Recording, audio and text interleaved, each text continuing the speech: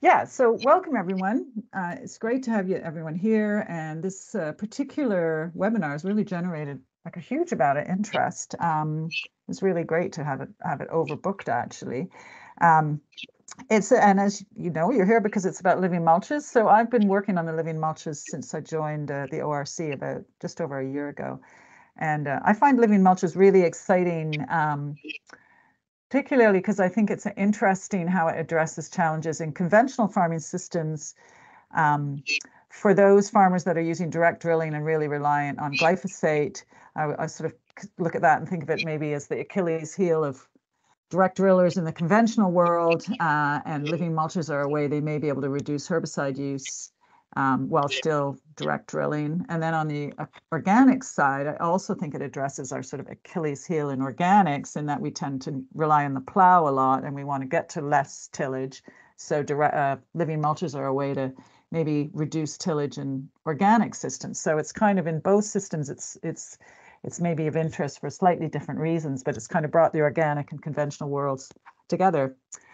So this is talking about a little bit about a project that was funded recently through Elizabeth Gilmore Charitable Foundation, and previously Organic Arable and Innovative Farmers of Soil Association were involved with our Living Mulches work. And I'm going to talk a little bit about our some of our findings, but mostly we're going to have our two speakers talking about their practical experiences. So just a quick, this is our running order. So I'm just going to hopefully not go over 15 minutes, and Matt and Izzy are going to cut me off if I do, because I tend to ramble. And then Matt's going to talk for about 20 minutes. He'll have a presentation and some time for questions. And likewise, then we'll have David as well. And then at the end, we'll have time for just a general discussion on any topics that have come up during the session that we want to chat about a little bit more. So, oh, and I just want to, rules of engagement. So we're going to aim for, if you've got any questions during any of the presentations, maybe type them into the chat and we'll keep track of them there. And then at the end of each presentation, we can kind of follow up on them, or you'll also have a chance then you could put up your hand. But we're going to try not to stop the speakers unless there's something really, really, some burning question that you really need clarified during the talk. Okay. So let's just see what I have to say here. Yeah, so this is a bit of the history to the project. So between 2020 and 2022, which was actually before any of the ORC team on this meeting actually worked with ORC, so before Matt, Izzy, and I were there, there was a project run through Innovative Farmers Program, which is a soil association program funded by AHJB and Organic Arable, and Dominic Amos was the real leader on that. He worked at Organic Research Center at the time, and I don't know if he's joined this call, but we still work with Dominic quite a bit. He works with Organic Arable now, but we collaborate quite a bit on some of our other projects. So Dominic was the one that really set this up and collected lots of interesting data over a couple of years. So it involved sort of doing strip trials on farms where they had farmers planting strips of living mulches, and then alongside having cultivated controls. And actually we have Mark Lee, I think, on this call. Mark Lee was one of the main sort of collaborating farmers really involved at that time and throughout the project. So if I say anything wrong, Mark, you can kind of jump in and correct me. But yeah, it was using these wild white clovers, small, medium leaf clovers, in the proportions there on the screen. And they ran it on a few different farms. And these were conventional and organic farms. And I'm not going to show you many results at all, but this one I quite like. I took this out of Dominic's report, and it's a really interesting set of treatments, a subset of treatments that they had on some of those farms, where they had the control, which is your conventional tilled cereal. These are cereal yields. I think it's sort of a combination of different cereal types anyway, but the main thing to take home from this is that if you compare plowed with the direct drilled, so that's just basically showing you the effect of no longer tilling and the yield reduction that resulted just from the direct drilling bit. So about, in this case, about a ton per hectare on average. Then if you combine direct drilling with also a living mulch, you get a further reduction of about another ton. So it kind of is interesting showing you that if you're doing a system that's got a living mulch part of your yield reduction is due to that you're not tilling. The other part is something to do with the living mulch being there and probably competition for resources, etc. So I found that quite interesting. So in general, tend to get lower yields with living mulch systems. We also tend to get lower yields with the direct drill no-till systems, right? In not always, but in most cases. So I thought that was quite interesting. And this is Mark Lee here, and this is just to show you a little more detail on Mark's system. So we have different ways of implementing living mulches, right? And some farmers are going for a permanent cover, right? They want like clover in their fields for many years and just drilling into that permanent cover. Mark has a little bit of a different system where he has this rotation. You can see 5 years, and he's going to jump in now if I've got this wrong. And these are tilled, the wheat, the oats, and the spring wheat. And it's just at this sort of year 3, I'd call this year 3, he's undersown with the clover. And then in this 4th year is direct oats, in this case, direct drilled into the clover lays. So to my mind, that's sort of the only really true living mulch year, is that 4th year of the rotation. Then the clover is left as a lay for another year, and then it will be plowed again. So this is sort of periodic plowing, periodic direct drilling, and using the living mulch. And I think Mark would explain that he's done this basically to sneak in an extra cereal year into his rotation. So he has a lay growing during this sort of 4th year here. I'm not sure if you can see my cursor, but anyway, I'm pointing at the winter oats. So he's got a lay there. So that is a lay year. There's soil improvement, soil building going on. And then he's got a 2nd year, but he's putting in the cereal direct drilling into the clover lay to get a bit more cash return in that year. So that's quite a sort of an interesting way of incorporating living mulches into a system that also has plowing. So that was just one example. We've done a lot of work at Mark's farm over the years. So Matt, who's here on the call, his master's project this year, he was out looking at some of the biodiversity impacts of these systems at Mark's farm. So we just did a quick look at his data today, actually. First time I've had a look at it. And you can see there the earth. Oh, that's a picture of an earthworm. Oh, I made a mistake. There's supposed to be a picture of Isabel, but she's stuck behind the earthworm there. But anyway, these are the earthworm average numbers, and this is very dramatic. So this is living mulches. You can see almost 20 for each sample point that Matt and Izzy were out, where they were out collecting the earthworms. If you have living mulches compared to only about 5 in the conventional till part. So not surprising, you also often see those kinds of results, right? In systems that are direct drill, right? So just the reduction in tillage can promote the earthworms as well. So I thought that was quite interesting. Let's see if this one's, oh, there's the earthworm now. But interesting, just to show you that it isn't all sort of positive towards the living mulch in terms of biodiversity. These are the carabid numbers, so total ground beetles, and that's a pitfall trap that we use to catch them, right? So they're little beetles that walk across the surface of the soil and fall into the trap. So it's a way of kind of quantifying differences in beetle populations. So in this case, there were more actually in that conventional tilled section than in the living mulch section. So these are, indicators of biodiversity and health of the ecosystem that we often monitor as scientists. And there's a lot of interest sort of in how different practices affect these. But it's interesting to see that there's sort of positive for one, negative for the other. I've also put this one in. This is something called CO2 burst, maybe not so familiar to most of you, but one because I used to do a lot of work in laboratories, and this is one I used to use quite a bit. It's a useful indicator. It kind of integrates the size of the microbial biomass in your soil, so the bacteria and fungi that are in your soil, and also how much reserves are there for them to metabolize. So it's just a kind of a quick way of measuring, so your sort of microbial health of the soil. So this is showing much higher CO2 burst in the living mulch than the conventional till. I find that really surprising, actually, because I wouldn't have expected the tillage and the reduction in tillage and the increased sort of clover cover in that living mulch year to have had what looks like quite a dramatic effect on soil microbiology that fast. So yeah, I thought that was quite an interesting one as well. Just what we're doing at the moment with this Living Mulch project. So yeah, we don't have any funding at the moment to do a lot of work on it, but we're still really interested in keeping up with the farmers that are using these Living Mulches. And we've tried to integrate some of the work into some of our other projects. So this is Tom Fairfax.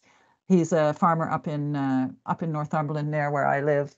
And he is involved with this other project we're running that's called live seeding. So in live seeding, we're comparing different varieties of wheat, again, using strips in fields and sort of looking at which ones perform best in organic systems. So Tom's part of that project, but he's chosen a field that's in a living mulch to establish those strips of the different wheat varieties. So that will be quite an interesting one, because we'll be able to also do a bit of an assessment on whether some varieties of wheat are better than others within living mulch systems. So that's kind of interesting. So we're going to monitor that this year. This is in the picture, that is a living mulch field where he's drilled the wheat. You can see the strips of wheat, and the area where the clover is looks a bit sort of battered, but we're pretty sure that's going to come back. So that I drilled that with, I think it's a Claydon drill that kind of disturbs the soil quite a bit. And the other one we're doing is this field, and I don't know if you can see on the screen, that is a living mulch field, and the whole thing is a living mulch, but the bit on the right, the drilling method was different to the bit on the left of this line. And this is with another fellow up in Northumberland, Rupert Wales Fairbairn, who might be on the call. He told me he was going to join the call. And he's not too far from Tom. So I'm planning to kind of pop in a few times over the season and look at these different establishment methods that Rupert's been using in the living mulches to see over the season which one works out best. So he's tried out some different drills, and I think some different preparation prior to drilling as well. But if he's on the call, he might be able to tell us more in the discussion period. I do believe, oh yeah, that was everything actually I was going to say at this point. Oh, and I think I might be right on time actually. So yeah, at this point I was going to hand over to Matt. So Matt's I guess I came across Matt on Twitter. Oh, there's Rupert. It just popped up on my screen. I came across Matt on Twitter a couple of years ago and realized that he was someone who was doing a lot of interesting things in organic farming and with living mulches. So we've kind of reached out to him to contribute to Groundswell this year, hopefully in the agroecology tent. And we also thought it'd be great if Matt could tell us a little bit about his systems tonight as well. So yeah, go ahead, Matt. Cool. Thank you very much. So yeah, good evening, everyone. My name is Matt England. I'm the estate manager at Fring Estate in North Norfolk. I've been here for the last 2.5 years.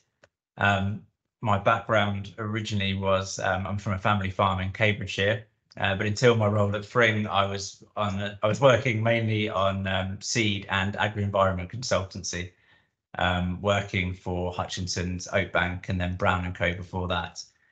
So it's been quite a challenging couple of years having to jump back into farming and jump on a tractor, but I'm finding it really interesting, especially having to deal with all of this in like an organic framework. So I'll just give you a brief summary of the estate and also how our farming system works, and then just talk you through how we're getting on with living mulches here on the farm.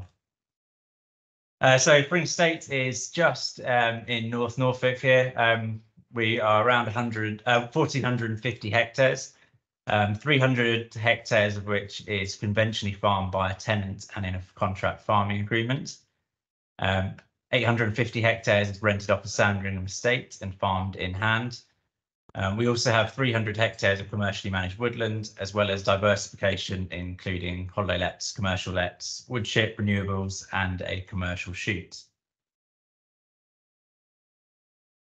So the organic farming at Fring, which is the bit we farm in hand, this is on the Sandringham estate, and it was converted to organic in 2021 as part of our tenancy agreement with our landlord, King Charles.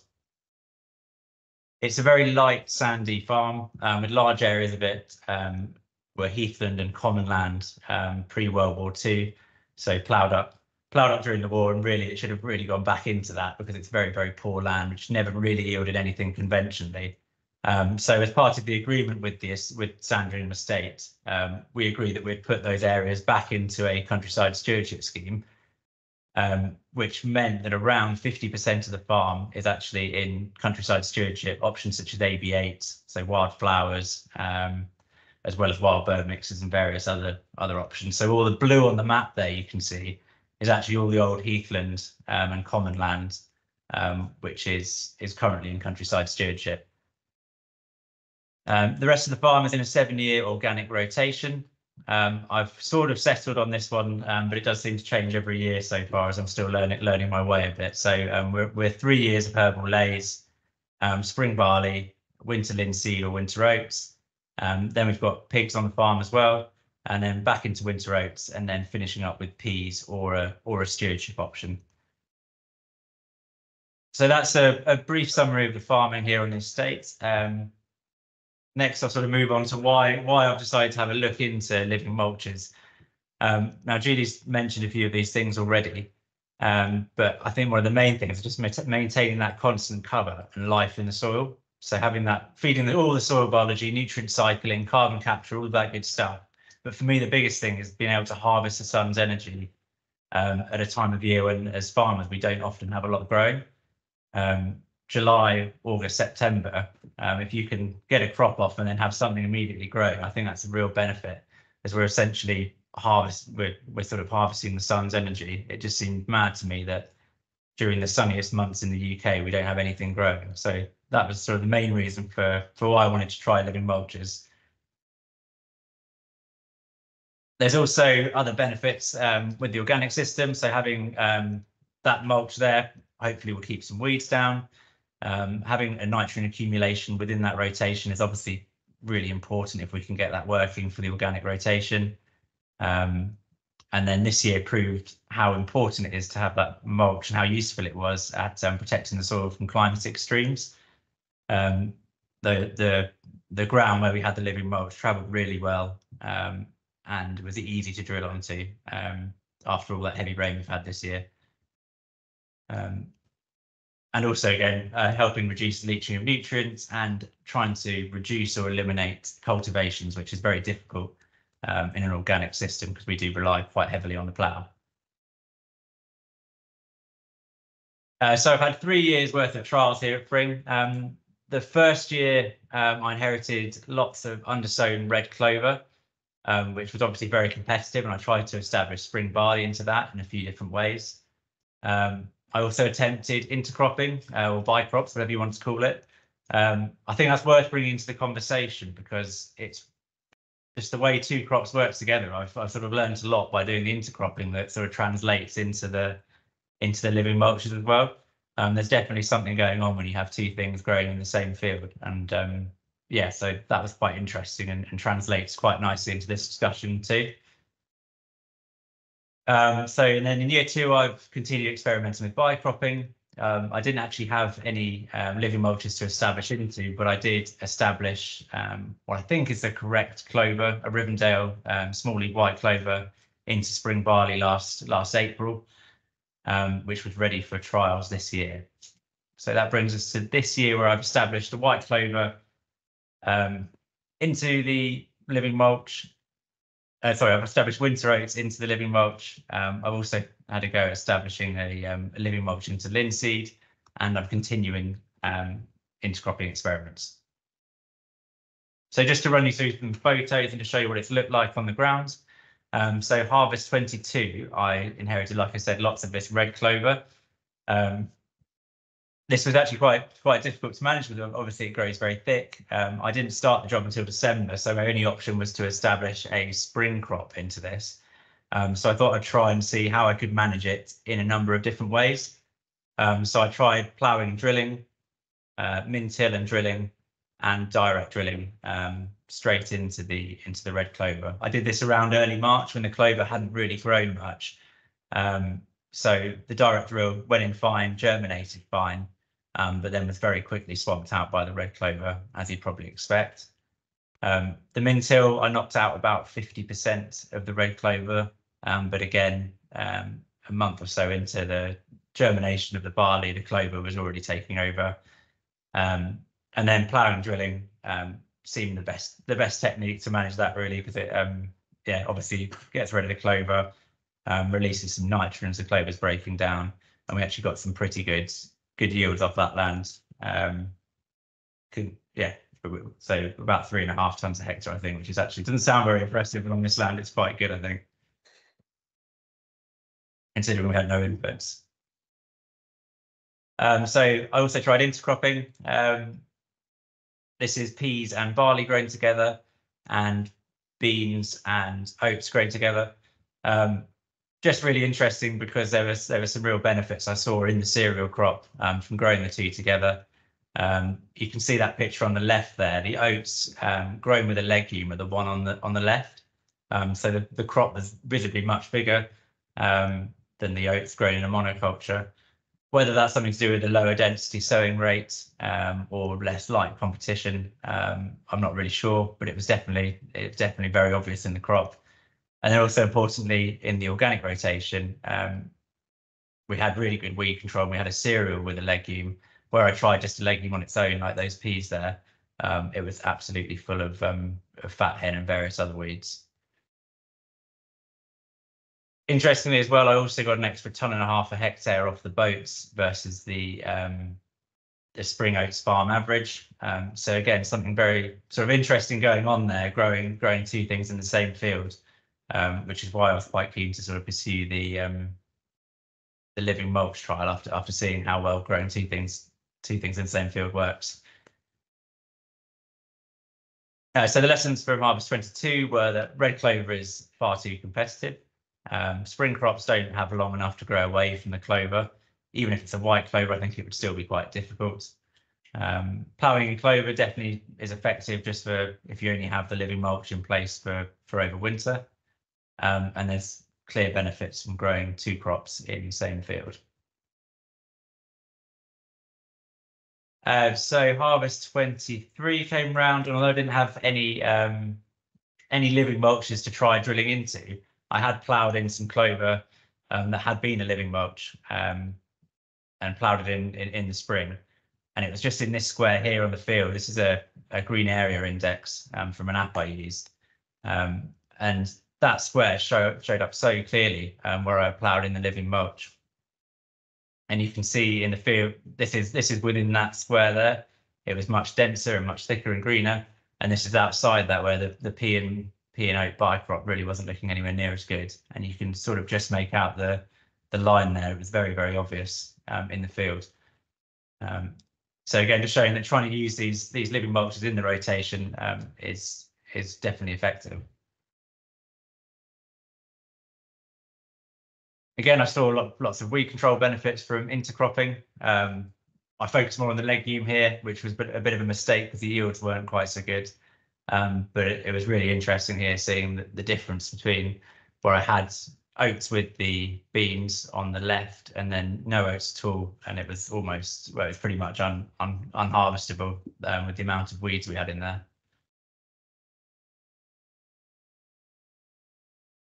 In that harvest as well, I also managed to undersow my Rivendell white clover. I sowed it in around April, so it was a nice wet summer this year. So yeah, the clover established really well. So by harvest, it was looking like that. And as soon as the crop came off the field, it sort of exploded into life and really covered the whole ground on the field. So I had 30 hectares of that established, ready for trials of drilling into it this year for this harvest.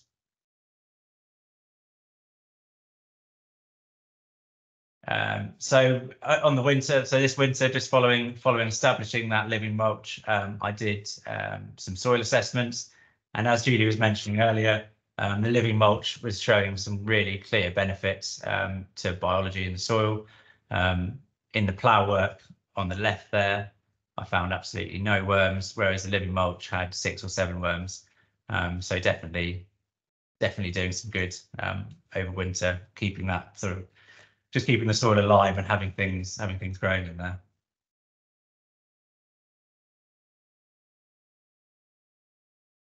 So things I learned from Harvest 23. So the clover undersown definitely gives a clear benefit to the following crop.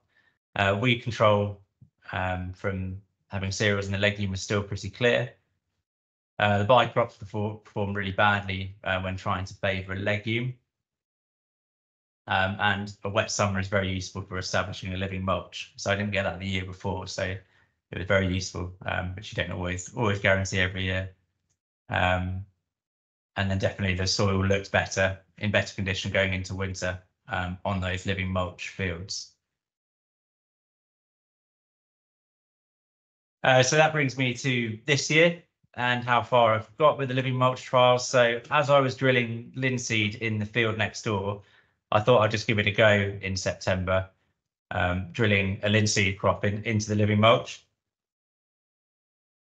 I cut it right down as low as it would go, and then direct drilled the linseed using our Horsch Pronto drill, which isn't strictly a direct drill, but because we're on such light soil, it cuts in absolutely fine. And as long as you roll it afterwards, it does close the slot. So that was established into there on the 13th of September. And I also drilled Rivendell white clover with the linseed in a 2.5 hectare trial, just to see how a living mulch in a linseed crop works, and see how that sort of moves throughout the year and what happens with that. So the direct drilled linseed, that seemed to be a bit of a failure. Maybe the linseed wasn't competitive enough, and still in September, the clover's got a lot of growing to do. So although the linseed germinated and started growing, it was soon swamped out by the clover. Whether I could have maybe run the topper over one more time a couple of weeks after drilling or not, I'm not sure, but it doesn't seem to have worked particularly well. So I've sort of written that one off for now. And then the next job was then to try establishing winter oats into the living mulches. So the living mulch looked like it does on the right-hand side there where that tree is. So it was very thick across the whole field going into October.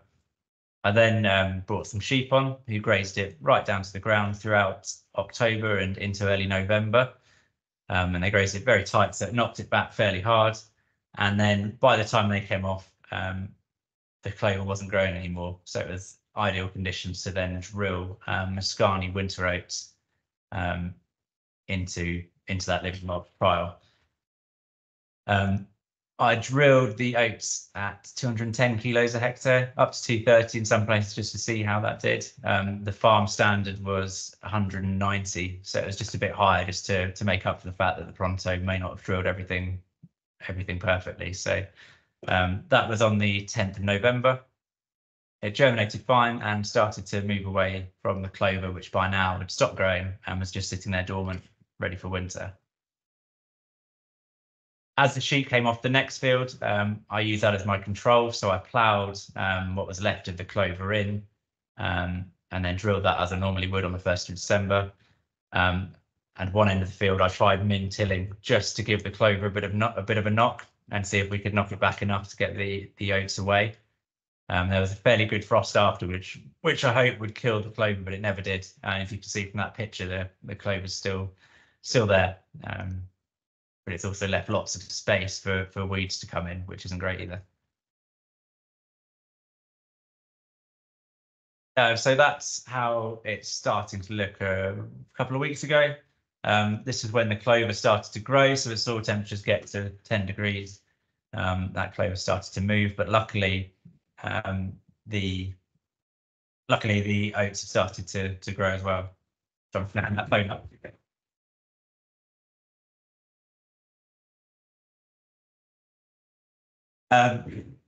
So yeah, as we come to last week, this is how it looked when I went out there and took some photos.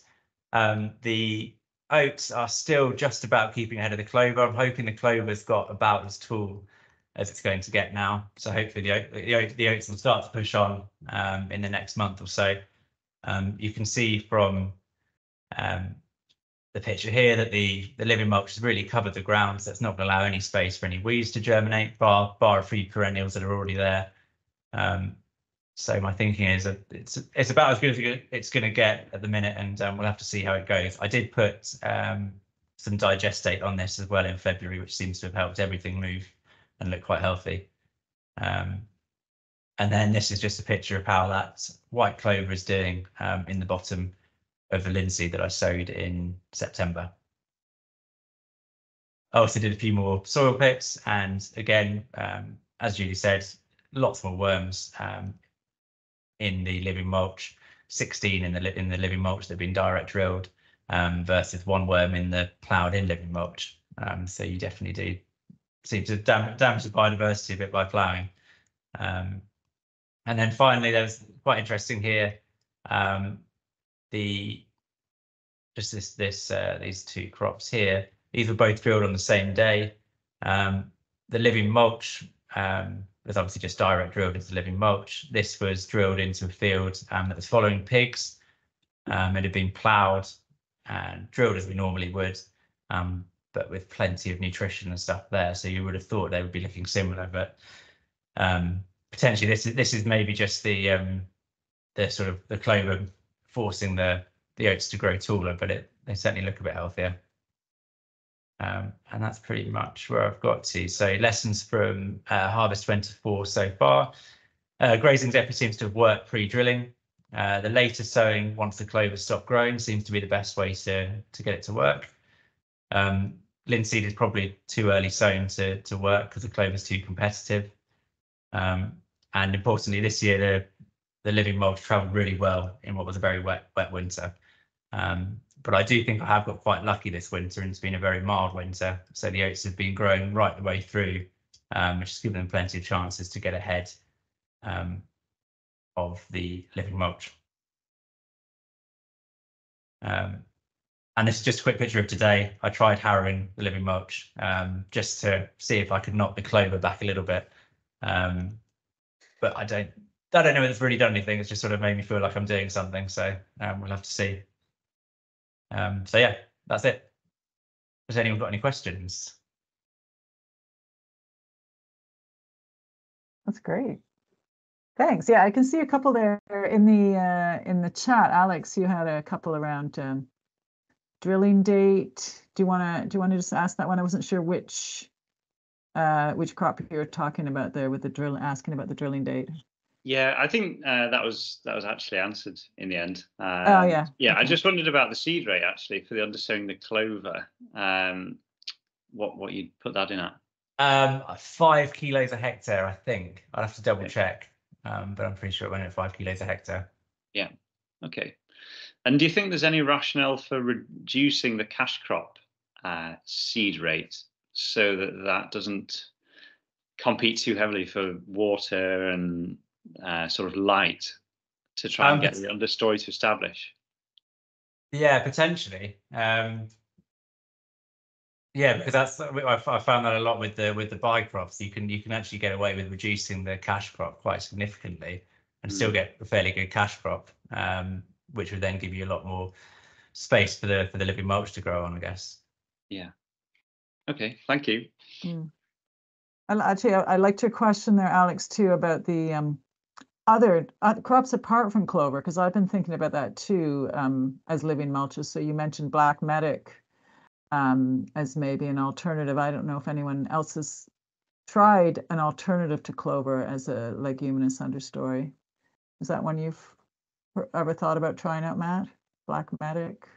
I actually think when I was at Oakbank, we did that on some of the Sandringham game covers as a way of sort of giving them a bit of nitrogen with black medic. So yeah, it's definitely an interesting one because it isn't as competitive as clover, so it could work. Yeah. I just don't know how good it would be for weed suppression.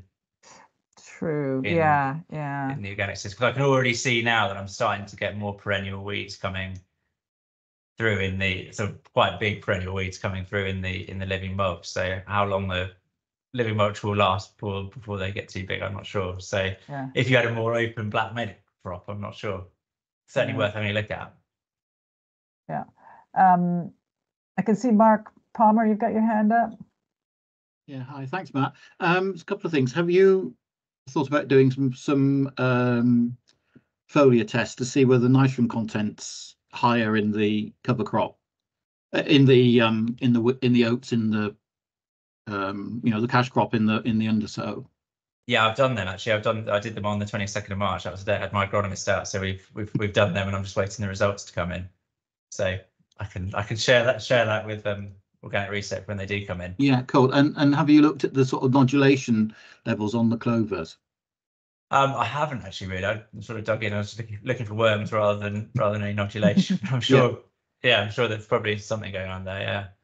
Okay. Yeah. I mean, I'm not. I don't know if you know any more, Julie. So how much does a living sort of clover crop actually feed a crop that's growing? Is there anything going on there, or?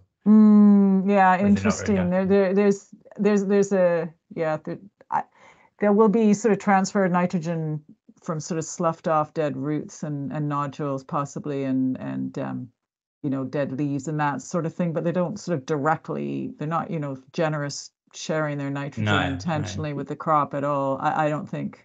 It's just when it's decaying, then, I guess. Yeah, one of the things I think the Leguminosae project has come up with, or one of the sort of precursors research, well, that was showing that in a wheat bean mix, somebody had done some isotope trials and were finding that the nitrogen in the beans was ending up in the ear of the wheat.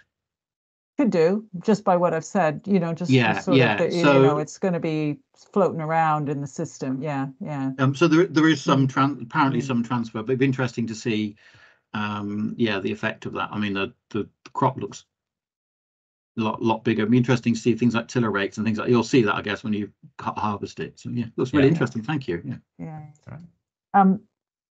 There, and let me see, Paul Barnes, you asked about any soil mineral N tests before and now in the living mulch, which I guess would sort of partly address that. Is there any free nitrogen floating around?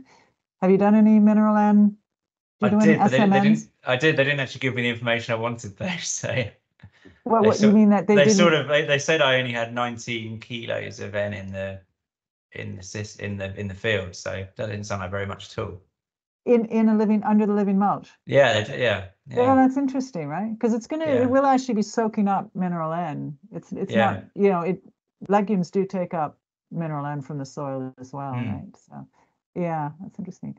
I wonder if we should move on. There's a few interesting comments in the chat. I'm just looking at them here, but maybe we could wait to the end. Do you think, should we just to pick up on some of those, if that's okay, and maybe go on to the next speaker? Yeah.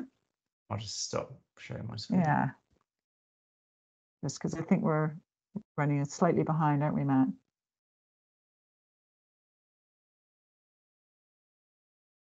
Is you want to introduce?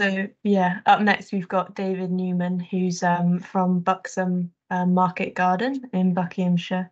So he's got a vegetable plots with clover direct drilled. So over to you, David. Thank you. Good evening, everybody. Can you see me? We can see you. Good. I can't see you, but I can see my screen, so that's what matters. But we can't see your screen yet. At least I can't see it. Okay. Let's try again.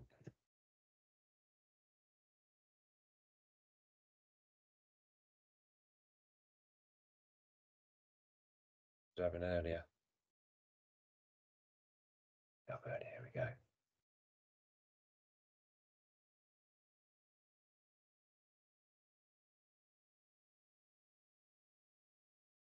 That coming through?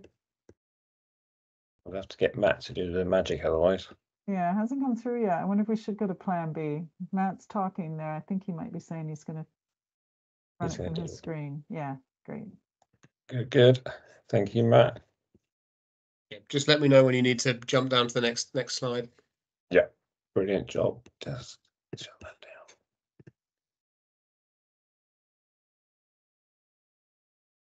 Right, good evening, everybody, and thank you for joining us. I just got a quick thank you to make to Matt and Mark Lee, who I met last year at the Living Mulches Open Day up in Shropshire, and sort of inspired me to do a bit more on this front, which I've been sort of dabbling with a bit for a few years at the Market Garden. So that sort of pushed me on to do a lot more last year. which is when I really came into the project and went sort of full out on the market garden.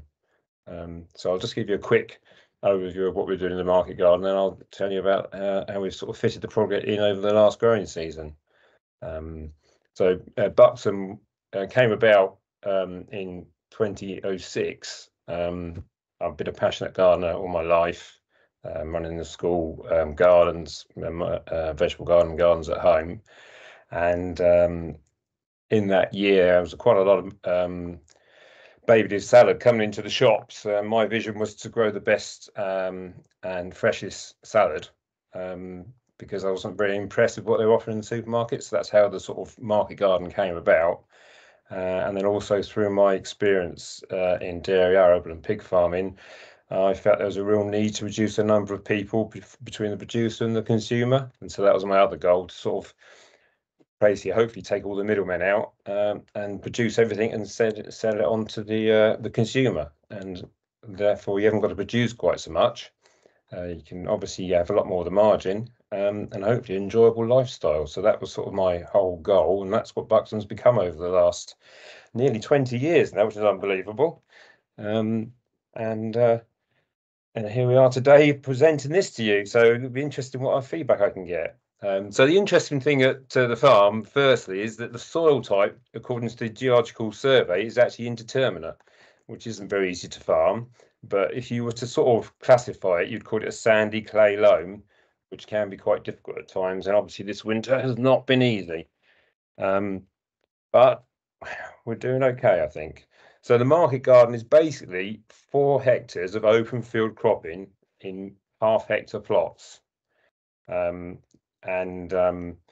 Between those, in the last few years, we've established an agri-forestry, which is fruit trees of apples, pears and stone fruits. So that's sort of how we've divided it down in the last few years. Originally, there were just tracks between, so we could take access to manage the crops and harvest, etc. That's been our latest sort of development, which we've been working on. So we now have 120 fruit trees dividing up the site. We take cash crops off 1 year in 4, and then the rest of the time we're actually in a herbal ley fertility building phase. So we plough in year 1, so plough down the herbal ley, establish the vegetable crops, and obviously crop through that spring, summer, autumn, and into the winter, coming through into the next year. And then we establish a herbal ley, which is then grazed for the next 3 years, very likely by neighbours' sheep. So that's our basic system. And then all the produce in the site is sold for our on-site farm shop and to a few local restaurants. We do have some polytunnels as well. So we have 11 polytunnels, giving us about half a hectare of protected cropping as well. And they're managed in a similar sort of fashion, but they're obviously quite pressured and useful to extend the season. But we try and have fertility-based rest phases for them on a rotation through the summer and some of the winter months as well. And then all the crops are growing on a bed system, and we use 1.5 metre wheelings, and the beds are formed using a bed former. And so that's our basic system across the site. Most of the open field beds are 100 metres long, and there's about 40 beds in total. So that gives you a fairly good overview of basically what we're doing as you know, for the business, for the farm shop. And then coming to the Living Mulches part of it, as I just said, we start off by ploughing, and then we took the decision we were going to mulch the whole site last year after my meeting with Matt and Mark. And we established using Aberrace, which is the smaller white clover. We drilled in 4 lines, which basically ran either side of the veg we were going to sow or plant. So all plant material on the farm, we grow from seed in plugs and then plant out, or we do some direct sowing, depending what the crop's going to be. So in some of the images you can see, obviously, the one in the centre at the bottom, that's actually a very late established crop of carrots, which will be harvested through the winter. And so you can quite clearly see the lines of the carrots and the clover. So that picture in the centre at the bottom. And then to right, you've got some celeriac there. And then obviously some of the other images are showing you us setting out.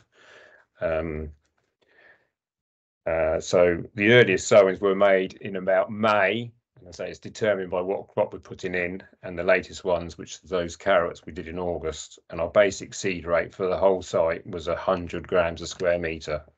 Obviously, and the business that we're doing compared to the arable side is much more focused on small areas, and so we can be quite sort of targeting what we're doing. But it's, as you can see, there's quite a big layout and quite intensive how it all comes together. In the machinery side, we're not very high tech. I don't spend a lot of money on machinery. I tend to buy second hand and refurbish and modify it. So we used a Stanahay precision drill, which obviously on the left there, we refurbished that and altered it for our purpose so we can get our spacings correct. And that did most of our drilling. Sometimes we resort to a single row push drill, and I've got another multi-row which does 15 drills, which I can use all or some of. And we're looking at the potential of a slight tweak and maybe do some air seeding as well. But the basic system seemed to work very well, and machinery wise it was kept quite simple and obviously very low cost.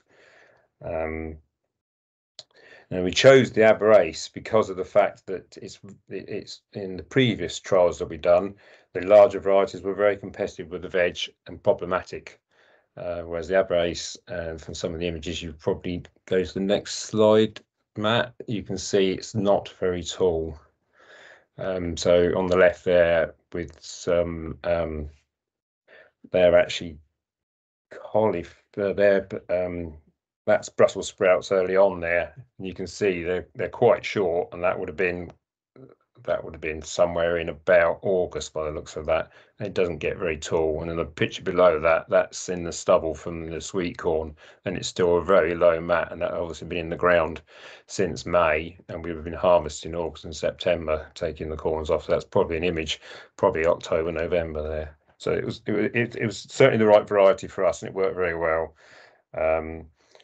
We have done some work with other white clovers and yellow trefoil, but they were quite difficult to manage. And so I'm quite pleased with the Aberrace. It's worked very well in what we want to do.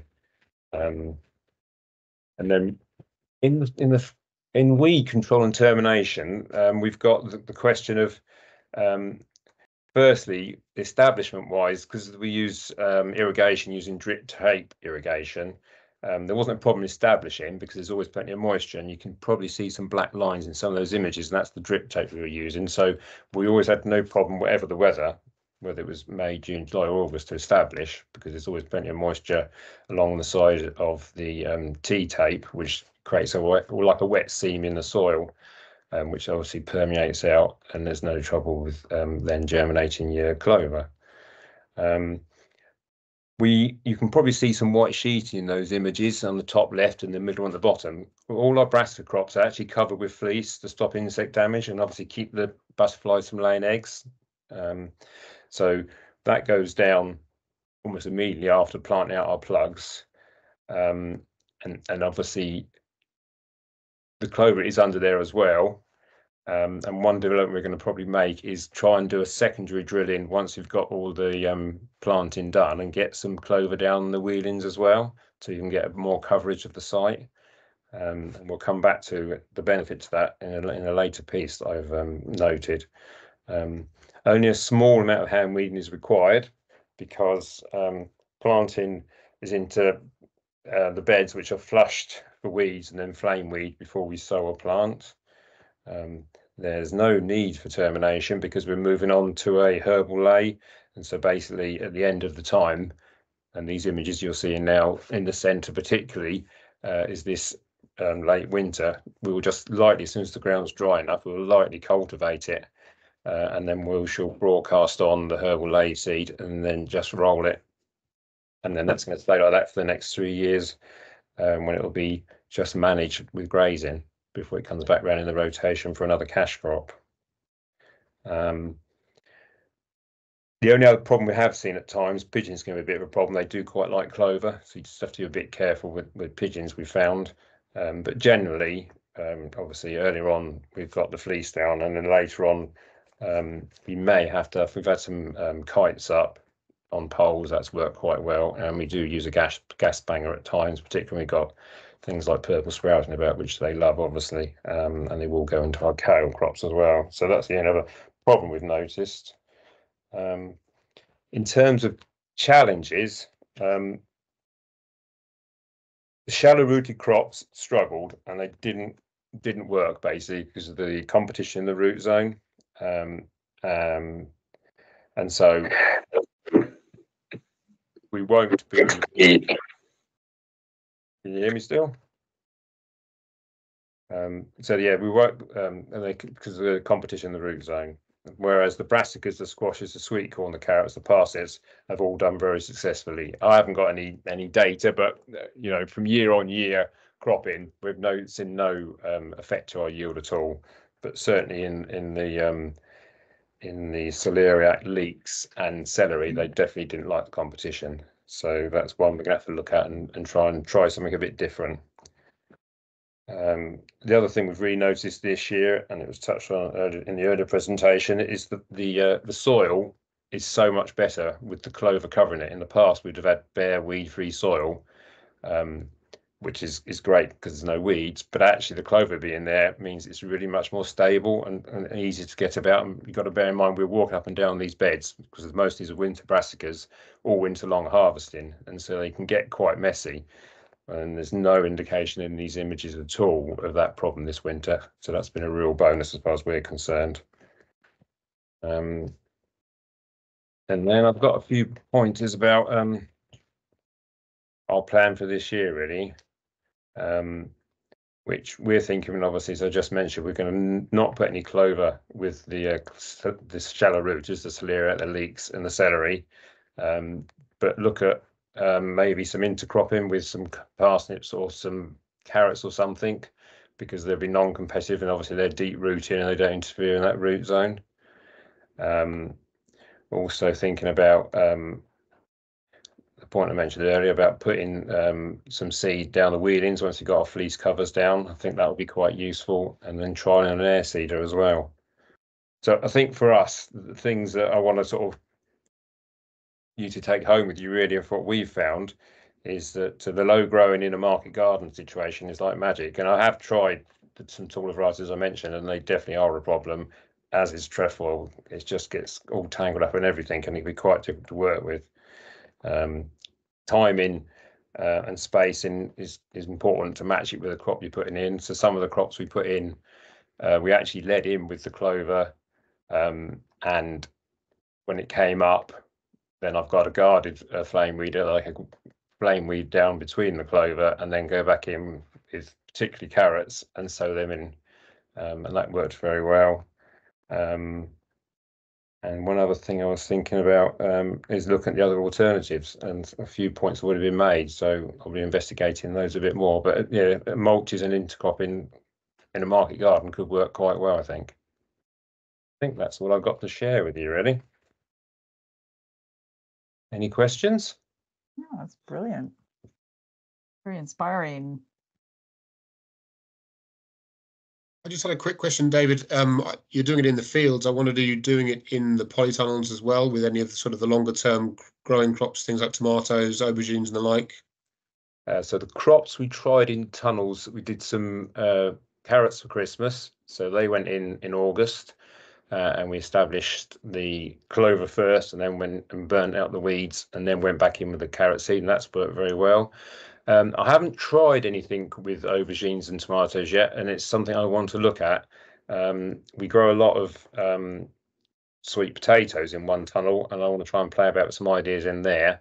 Sweet potatoes is quite a challenging crop because it has a lot of top growth. I haven't ever grown sweet potatoes, but the top growth is phenomenal, and it will create mat. but that ideally is not the best thing for the soil. And so when it came out this last winter, and it was a tricky winter, the soil is not in the best shape. So although we've had a good crop out, and the biggest trouble with sweet potatoes is they grow straight down, not like a conventional potato. So you can have a potato going in the soil, could be up to 6 inches long. So when you're getting them out, you have to dig a trench to get them out. So you've got a lot of soil disturbance, which in a damp year like we had a long autumn and winter can be a bit messy. So that hasn't been ideal. But if we could get some lines in there of something that, and it wouldn't compete with them because they just smother it. That might be better for the soil structure, which is, like, as I mentioned earlier, that's one of the biggest benefits we've seen this winter is the different condition the soil's in. Even though it's been so wet, it's so much better to walk on. And that's magic. And even now the clover, although it's tillering out, it's staying very low. And obviously the plan is, and part of our whole thought was, if we've got some white clover established in the cash crop, we should be able to carry that over then into the herbal laying. So it's already in the soil doing its best. Well, we've got a cash crop off, and then it'll roll over into our herbal lays as well. Thank you. There's a question coming from Lincoln, just asking for to describe the flaming of the clover before carrots in a bit more detail, just how you do that. So I've got a handheld flame weeder, and I've actually custom made a guard for it, so you can have them without a guard on. You can buy a guard for them, which I guess the standard guard's about 450 mil wide. So it's got a top canopy and 2 sides, so you can go down a bed and not affect things either side. But with the carrots, I've got a much closer spacing. So I've made one up, which is probably only about half that, if that. And it's the same things. It's got treats with your flame targeted at the soil, and as long as you run it close to the ground, it won't affect the side crops. So it's quite straightforward. I have got a tractor mounted one as well, but it's a bit too much to go in the tunnels, and you have to be careful around polythene, so you have to manage them very carefully. Well, there's lots of questions coming in the chat now, aren't there? Okay. I wonder. Oh yeah, so Lincoln's just following on there with does the single flaming terminate the clover? No, because I'm guarding the clover, so I'm actually burning off between the 2 lines of clover before. So what I'm trying to do, I've established the clover. So then obviously I've had to overhead irrigate to get the clover to germinate, because obviously tunnels have no natural water. So you have to get your clover to germinate. And then once you've got that germinated and you've got a flush of weeds, then you can then burn down the line and take out all the seedlings. You may have to burn twice. It depends what your weeds are. Okay, and it's great. So yeah, I mean, we sort of wanted the rest of the session really to be a general discussion, and it's there's all kinds of interesting questions in the chat there. So hopefully we'll be able to kind of cover all of them. And I recognize that some people on the call are very much like horticulturalist gardeners, and there's some arable people. So we better make sure we kind of cover both sides. But I can see some of these are about horticulture. So we've got Tolly here, Ian Tollers, who's a well-known organic gardener, and there's a couple directly for you, Tolly. I don't know if you can see them there. Someone asking you about your undersown tomatoes and peppers, and I think whether you're irrigating the clover, to keep that going alongside your tomatoes and peppers. Want to answer that? Yes, we undersow when the crop is starting to flower, so they're about 1/2 meter tall. We do irrigate. We irrigate up to about the end of July with overhead irrigation in tunnels, and then we stop. We don't actually water tomatoes from the middle of August onwards at all. We keep them completely dry. So the clover does tend to suffer a bit towards the end of the summer. It gets very hot in tunnels. It manages to live, and we leave it in place right up until the following sort of end of January, early February. Then we're usually direct drilling either spinach or carrots into that resultant lay. Oh, really? And it doesn't compete too much? No, we hoe it off very slightly, so we do actually get rid of it by very gentle hoeing. So we're not ploughing obviously in tunnels, but we're hoeing. Yeah, so we do have to get rid of it. It's not a permanent mulch. It's relatively short term, so it's in place for around 7 months in total. Yeah, that's great. Yeah. Oh, let me go to an arable one. Pippa, my friend Pippa, the soil scientist, is on this. How do you cope? Has anyone had problems with serial volunteers in Living Mulch before trying to direct drill the next crop? cereal volunteers in the living mulch. Okay, yeah. Has anyone had that problem? Because I guess just sort of a weed, the cereal's becoming a weed in the living mulch. Yeah, I'm actually a bit concerned about that in my winter oats because they're grown for, well, some of them are grown for Glebe Farm, who are gluten free. And I didn't really think about it before I put them in, and actually having, if I get barley coming in them, that's not going to be ideal. So Yeah. I'm going to have to monitor that fairly closely. Yeah. Oh, actually, I suppose Mark Lee, Mark, I don't know if he's still on the call, but that was a big problem, wasn't it, in Mark's system last year, wasn't it? That there was I can't remember if it was the oats and the rye or the rye and the oats. Yeah, hi, can you hear me, Julia? Go ahead, Mark. I am here, yeah, we did, because we'd in the third year of our trial, which was harvested last year, we undersowed spring wheat with winter oats, and because we'd had the drought in 22, we'd thrown a lot of small wheat over the back of the combine, which grew in the following crop. So we had a lot of volunteer spring wheat. Sorry, Matt, we had a lot of volunteer spring wheat in our winter oats. Yeah, so that was a big challenge. We're trying to think very carefully now about sequences of cropping to try and avoid that problem. Things that we can clean out. So we've switched maybe more to oats preceding rye or oats preceding something else that we know we can separate. But yeah, one of the many problems. Trying not to be too negative, but no, you're persevering. Oh yeah, and that's right, Pip. I'd forgotten. I don't know if you're going to show your face, but there's Leeds University has a really interesting trial that includes a living mulch kind of treatment within it, doesn't it, Pippa? Yeah, so it's really interesting to hear you guys, Matthew, as well, about what. Yeah, we've got a trial and we've had a living mulch. We included more than just clover. We had, multi-species living mulch. And then we're planning to put we have sown spring barley last week into it, but we had this issue with all the winter wheat volunteers and, how to get rid of them and what to do. Yeah. And we grazed sheep as tough as we could. And then they still pop like within about 10 days of the sheep coming off. And so it's really interesting to hear what everyone else is doing. Yeah. It's great. And I can see there, some really interesting comments. I want to go back to one actually from way back earlier in the meeting. I think it was Alain Peters from Belgium. I think you're from Belgium and France. Are you still there? Because you say you've successfully developed a system, so I really wanted to hear more about that. I don't know if he's still on the call, Alain. Are you still there? He says, I've successfully developed a system with dwarf white clover in Belgium and France. Lincoln's got a question too. But yeah, maybe Alain's not with us, not here anymore. Did you want to jump in, Lincoln? Yeah, I would love to say something if that's all right. Yeah, go ahead. I appreciate all this. I'm from Massachusetts, which is in the northeastern U.S.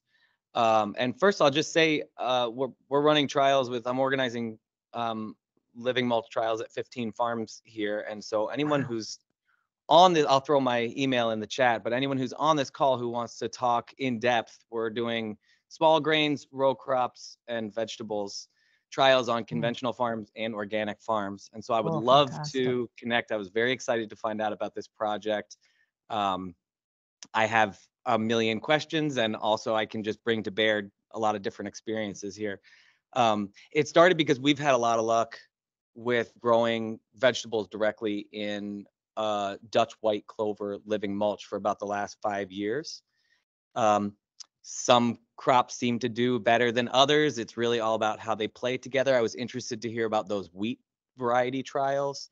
I certainly have seen very unexpected results where one variety does great and another one really fails. But mostly we're trying what I call the zipper method, which is really creating a very narrow slot and putting a transplant or direct seeding certain crops into that slot.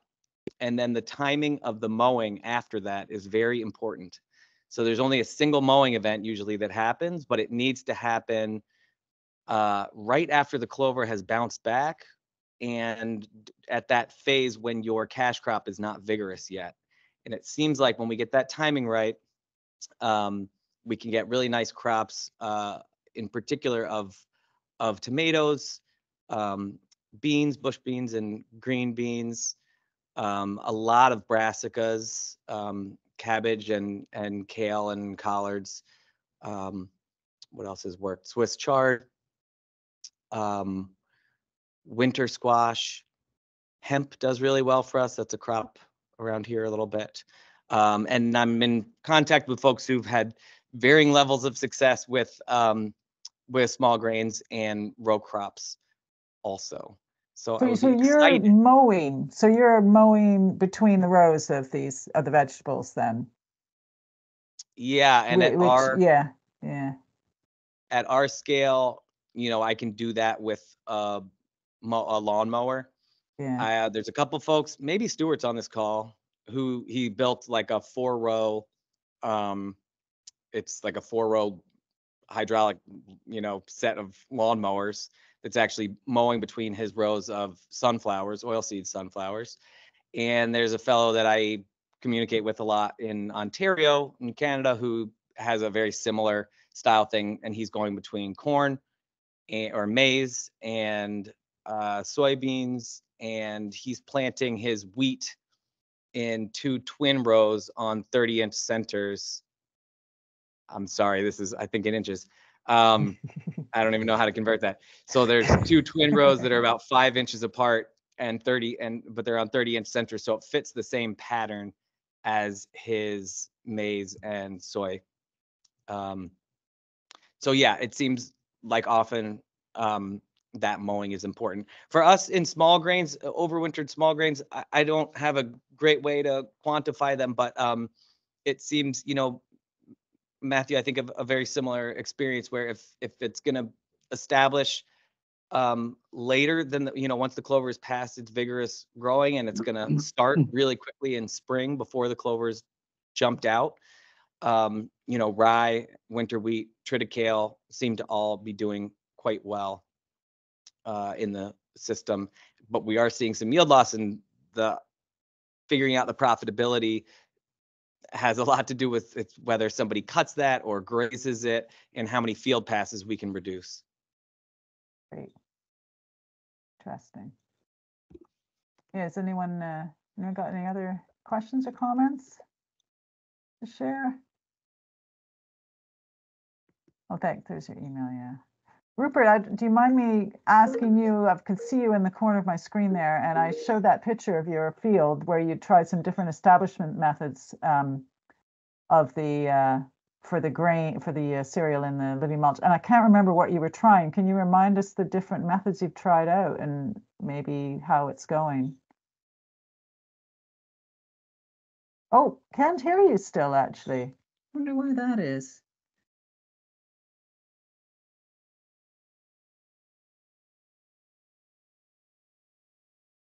Oh. That's it. Got you. Can you hear me now? Yeah. Yeah, great. Thank you. Well, first of all, thank you for laying this on. So we've done sort of 3 trials. I have to say they're not replicated across the field, but it's 2 years of white clover, small leaf white clover. I found, Matthew, I'm really interested in what you said, because you had some medium white clover. I think I might be wrong on that. And that didn't work for me because it was too competitive. But in this instance, we had sheep on it for 2 years. We then couldn't get it grazed down quite tight enough in October, so we flailed it to within about sort of 3/4 of an inch, literally. And then we've done 3 things. So we've either disked it twice to knock the clover back, disked it very, very lightly, sort of 1.5 inches, something like that, 1.5, 2 inches. Interesting that, again, Matt, I don't know whether it was you who was saying it, I think it was you who was saying it, is that, you know, I just wonder whether we're creating a really good space for weeds to come in. And although I'm really confident that we will have a blanket of clover understory when we take the crop off, rather like your spring barley showed there, I just wonder whether we are creating a really good space for weeds to come away. And then we drilled it with a Claydon drill. Anyway, the wheat is looking great. That went in on the 14th of October, so very, I think, was that a month before your timings? I forget whether it was a month before your timings. I'm actually going to be much bolder this year, and I'm going to drill in around the 20th September. That might be a bit early, it could be the 24th of September, and then I'm going to graze it with sheep. I've got to be quite careful with grazing with sheep because we're a sort of medium sandy clay loam, and when it gets wet and sticky, I think we could do quite a bit of damage. But I think we could be bolder, and in our case, we can compartmentalise, and we could put quite a lot of sheep on quite a small area and move them off quite quickly. The other bit we've done is direct, is having flailed it as before, we've gone in direct with a Claydon drill, and that's the one I'm most excited about, really, in that I think we've done enough cultivation to take out the compaction from sheep, and sheep do cause compaction, and then finally we've gone in with a direct drill, a disc drill. That's the one that I think is going to do the least well, but the one I'm most excited about, if that's the right word to use, is going in with that Claydon drill without disking it, because with disking, we're making ourselves vulnerable to the weather at that time of year, and also we are using fuel, and metal, neither of which I want to do, really. So that's what we've done for this. That's what we've done this last autumn. Yeah, thanks a lot, Rupert. And I'm planning on stopping in over the summer a few times just to see how it's doing, because I think it's really interesting, useful to get that kind of practical info on some of those challenges. I noticed that actually Alain, the guy I was trying to get a response from, but I think he's left. He had asked, I think, a question there about the best way to knock back what was recommended as the best way to knock back the clover. So that's kind of what we're looking at Rupert's place. Yeah, so we've actually gone over time a little bit, so I don't know if anyone has any other burning questions or if we should start to wrap things up here. Does anyone else have any sort of final questions or comments they wanted to make? Great. It's really great. I mean, I guess we're going to have people's contact details, right? Matt and Izzy, but I think Izzy's going to drop in the chat now also a link to a feedback survey, I think, where you can just give us your feedback on this event, and also a link to join our mailing list, right, Izzy? I've just popped it in the chat now. Yeah, brilliant. That's great. Yeah. So that's the actual Living Mulches list, isn't it? So I think on that you can sort of select that you're interested in Living Mulches. You can also, of course, just get our general communications from Organic Research Centre as well. So yeah, thanks everyone. I think I had a slide, but I'm not going to show it now, but I think my slide said something about thanking people like Dominic and Izzy, and also Dominic, yes, who was before Izzy and Matt as well. And also Elizabeth Gilmore Charitable Foundation, who has funded the work most recently, and all the different farmers who've been involved in these projects over the years. And so, yeah, please give us some feedback and join up with our mailing list, and we'll keep everyone up to date on what we're doing around Living Mulches with ORC, and hopefully we can all keep learning from each other. That's about it. I don't know if anyone else wants any final comments, or we can all say adieu. Could I ask one question, please? Yeah. How long do you think we'll be able to carry on with the living mulch before having to remove it? And that's right. which I don't want to do, because I really don't want to plough. I really don't want to plough if I can help it.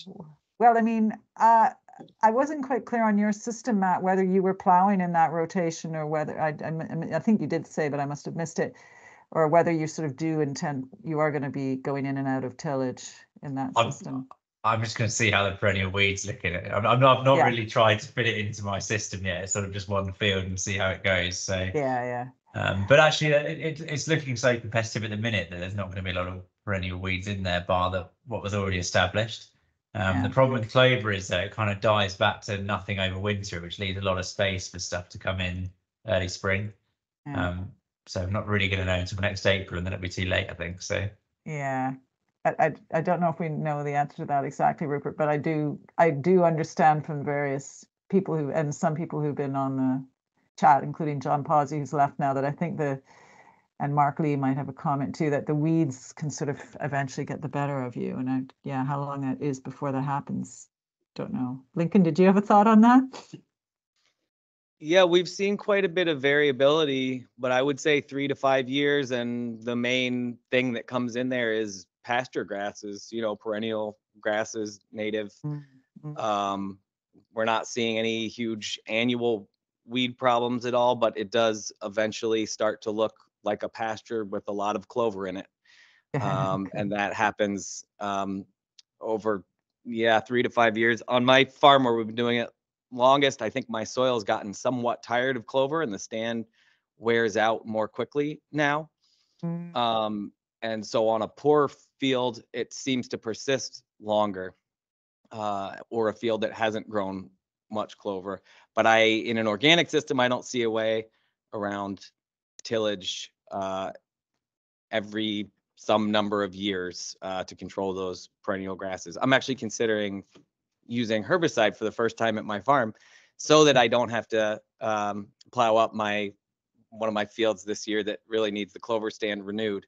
So I'm balancing those. Yeah. That's it's a difficult decision, but the trade-offs between, the damage from plowing versus the impact of the herbicide is Now we're talking about pasture cropping in the chat. I know we were trying to wrap this up, but pasture cropping meaning, what are we meaning by that? Matt, you suggested a video of Nick Padwick. Is that? Yeah, so the pasture cropping is a form of the living mulch, but it's just sown in rows, and the sort of gap is left for the cereal crop to be interplanted. And you need a strip mower or strip tiller to be able to do it. So you need a pretty pricey piece of kit. But Nick has these sort of, I think he's got maybe 3 or 4 varieties in the lay. He's got a burnet, a plantain, a clover, and something else.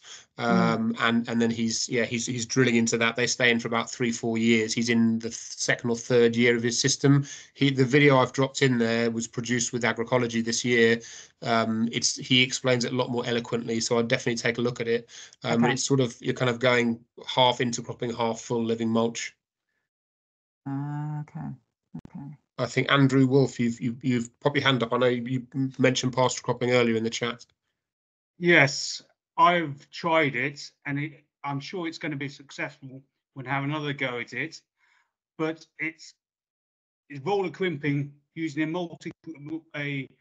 three multi crimping devices designed by Ted Konecki of Auburn University, and you follow that by a Kraus disc drill. And I tried it for a couple of years, and I haven't got the cash crop variety quite right. But the way the beans were growing, it was very successful. But the bean variety didn't get to maturity fast enough, so therefore the cash crop wasn't quite right. But I'm sure when I get the finances up and running again, it will be. I'll sort it out, and it watch this space. Thank you. Great. Yeah, we will, Andrew, for sure. Yeah. And is that just a final comment, maybe, Lincoln? Oh, your hand's still up. Okay. Okay. Oh, now it's up again. Now, you're both. That's okay. Okay. No one. I think we are. Maybe. I think we might be done. Shall we release our speakers who've been very generous with their time, Matthew and David, and thanks to everyone who came along and provided really useful discussion, and we'll try and keep in touch with everyone. Thanks. Thank you.